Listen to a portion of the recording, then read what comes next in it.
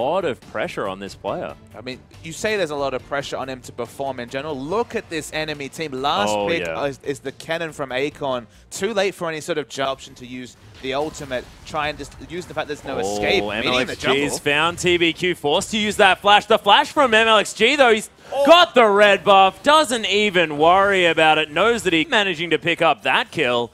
And very interesting things happening all across the board. And Fan, last turret shot is going to come through. Lay's flash after him for the auto attack. It's even more CC for an enemy gap-closing champion, melee champion. Oh, and Jinx steals it away with a zap. MLXG is going to get caught there, but yeah, nothing gained from that teleport whatsoever. But it is going to be the ult used by Imp here on the bottom side. Lay just in the wrong place at the wrong time. And teams picked scaling comps. And this got overtaken, the base broken. Teleports in, though. This is a lot of aggression. Yeah, let me all the way up here. Oh, Fan dodges out of the way of the Super Mega Death Rocket, but Zhao, who picks it up with a nice Glitter Lance, actually flashing. It makes some semblance of sense. You might think, okay, but the gold trade and the vision. Whoosh, though, uses the heal to try and survive, but Godvi, his first shockwave, are pretty good. Together in the bottom lane. Not able to send anyone there. LGD caught, though. Yeah, Godvi in trouble. Super Mega Death Rocket sails past, but Akon sort of zoned away with his ult running. MLXG finds Imp, the Warrior Enchantment,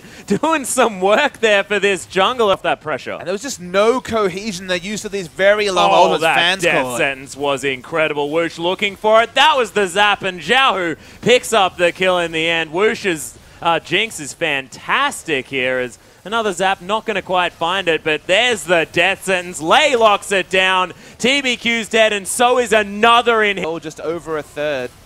Yeah, there's a brilliant ult, though. Akon flashing on top of Whoosh. Could be in trouble here. Pops the heal. Nice Zhonya's there from Akon, though, as the zap is going to go relatively wide. TBQ, now it's his turn. Whoosh kiting back beautifully as LGD still very healthy in the backline. But look at the damage from Whoosh. Now that he's not kiting, he's freely auto-attacking. And man, the double kill after all said and done. Godvi not with anyone else left. And that is a very interesting teleport from Let Me, and Godvi's going to have to escape. Zhao, who makes his way in there, picks up the kill as the Na pushes the Orianna back, and the Nexus turrets fall. RNG with a beautifully played game, but a lot of it's begging questions of LGD, but you can't take it away. This team has come together quite nicely for this one.